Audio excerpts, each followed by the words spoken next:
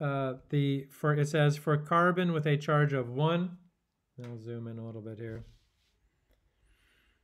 The number of protons are blank, neutrons blank, and electrons are blank. So for carbon 14, let's start there. So carbon 14, so any carbon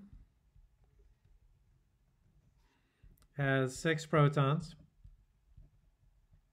And again, that's because it's the number on the periodic table. That's what defines carbon. Any fluorine has 9 protons, etc., etc. So we'll put a 6 in there.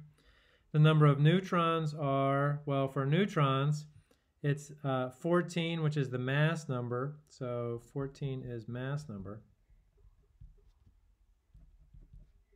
And mass number equals number of protons plus number of neutrons. We have 14 equals 6 plus number of neutrons, and we get 8. For the neutrons. And now we have a charge of 1, which is plus 1.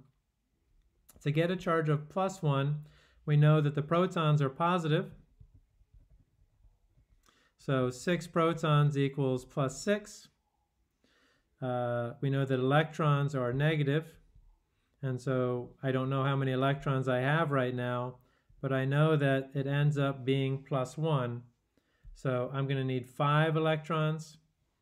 That's each electron is negative, so plus 6 minus 5 is plus 1. And I end up with, well, there are 5 electrons. They add up to a charge of minus 5, though. So any questions about this one? Okay. Yeah, so this one's similar to this is similar to the lecture.